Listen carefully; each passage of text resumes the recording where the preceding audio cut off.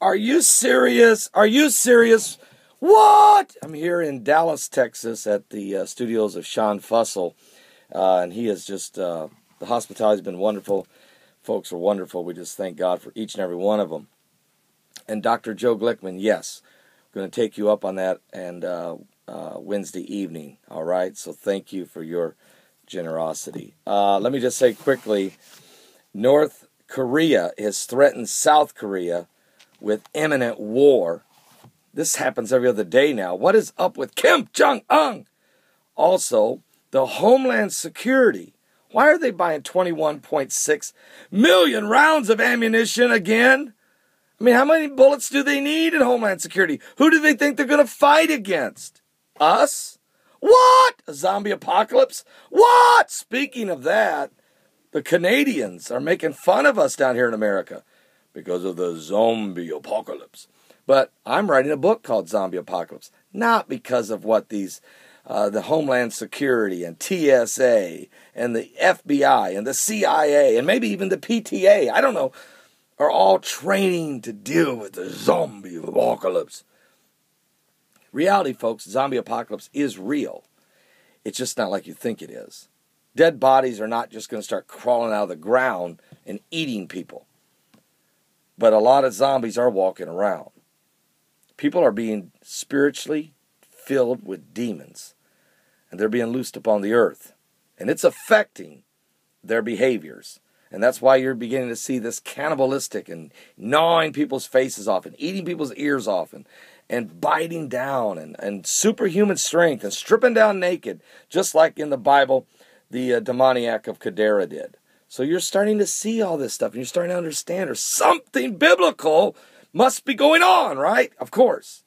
It's demon oppression. It's demon possession. And it's real. And so in my new book, Zombie Apocalypse, you might want to get a copy of that as it's ready to be released. Go ahead and get that. Check that out at my website at paulbegleyprophecy.com. And I break down all these events. I categorize them for you where they've happened all over. What's causing it? What about voodooism? Is that the origin of it?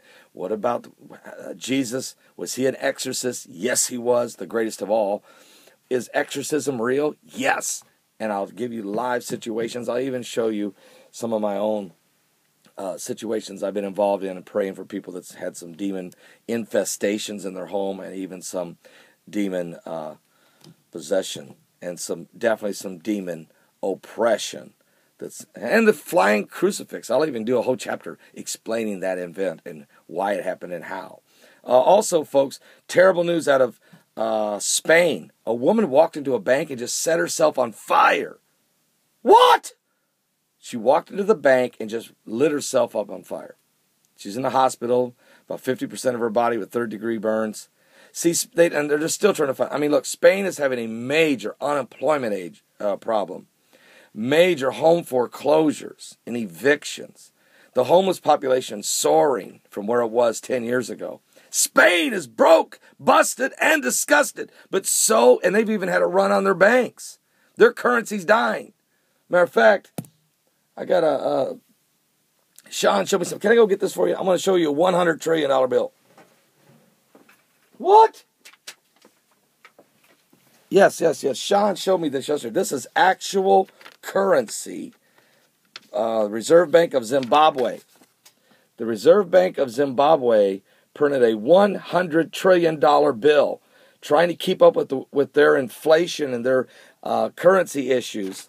They printed this bill, and Sean, it's no good anymore.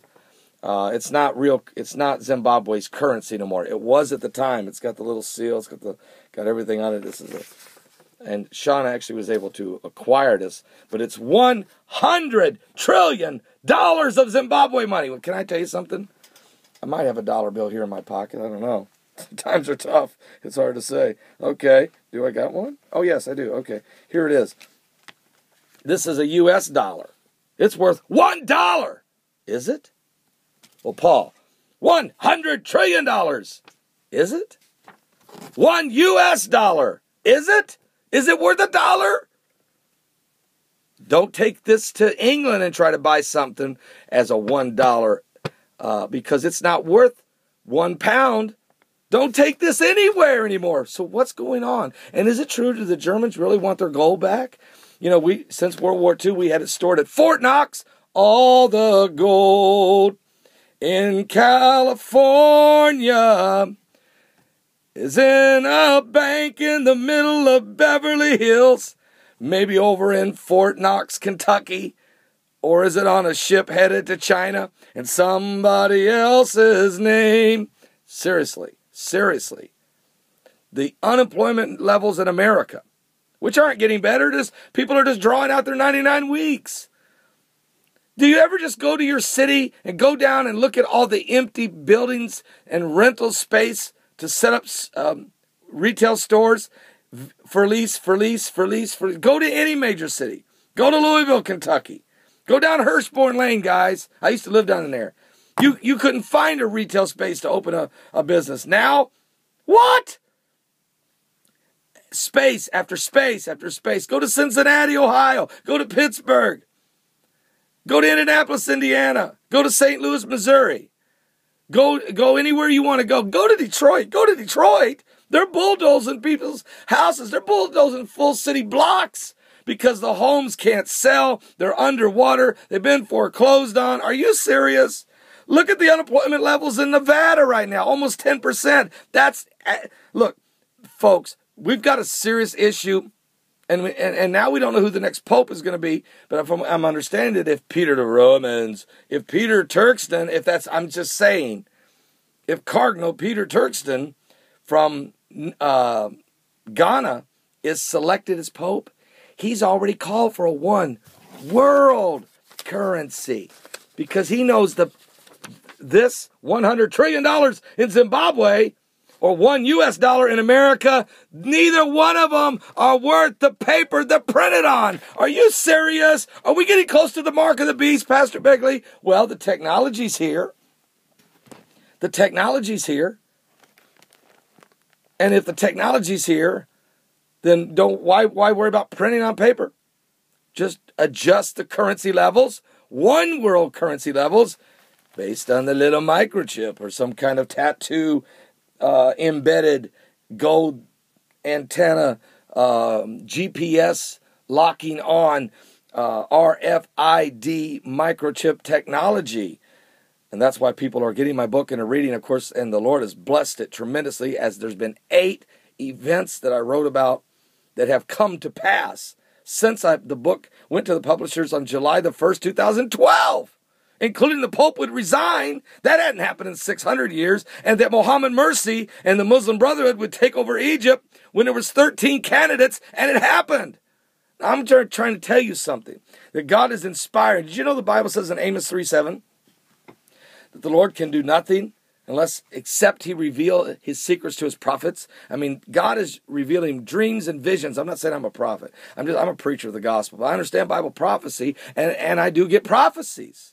And matter of fact, Paul said, I pray that you would all prophesy. In other words, seek that spiritual gift. But don't get me started on that. Listen, in Tunisia, where they just beheaded a Christian pastor, now they've hacked off a hand of an albino boy. And last week, they hacked off an arm of a albino woman with 4 children because these witchcraft that's going on in Tanzania. It's Tanzania. That's going on in Tanzania is so that they believe if they can get a body part from an albino, that they have more spiritual power with the devil. It's wickedness. Oh. Give your life to Jesus Christ. The meteorites hitting in Russia. This should be a wake-up call. Matter of fact, there's even a Russian cleric that's saying the Lord's trying to send us a message. I mean, look, folks, it's getting really, really, you need to give your life to Jesus Christ. Please, give your life to Jesus Christ. Don't miss today's show. It starts in about an hour. I'm working on all the technology, so we hope to be ready to go. God bless all of you in Jesus' name.